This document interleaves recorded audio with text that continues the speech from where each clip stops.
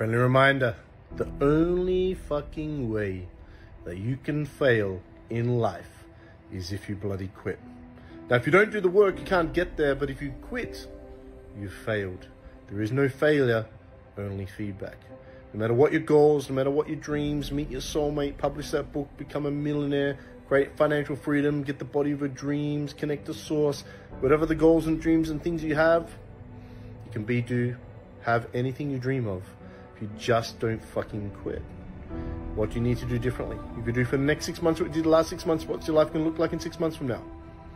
Nothing changes, but as the metaphor goes, you're not a tree, you don't like where you are, you can fucking move. Everything you have in your life right now, financially, relationally, health-wise, everything and anything, the place you live, the relationship you're in, the money in your bank account, you fucking chose it. And until you choose to believe that and to do something about it and take ownership of your own power, you're never going to be able to change that. You are powerful beyond measure. Just don't fucking quit. Just keep going, no matter how hard it gets. It's the hard that makes it worth it. Remember, you can do what's hard now so life's easy later. You can do what most people do what's easy now so life's hard later. The short-term pain of discipline is much better than the long-term pain of regret. And I can't think of anything worse than lying on our deathbed, knowing that we have all these regrets.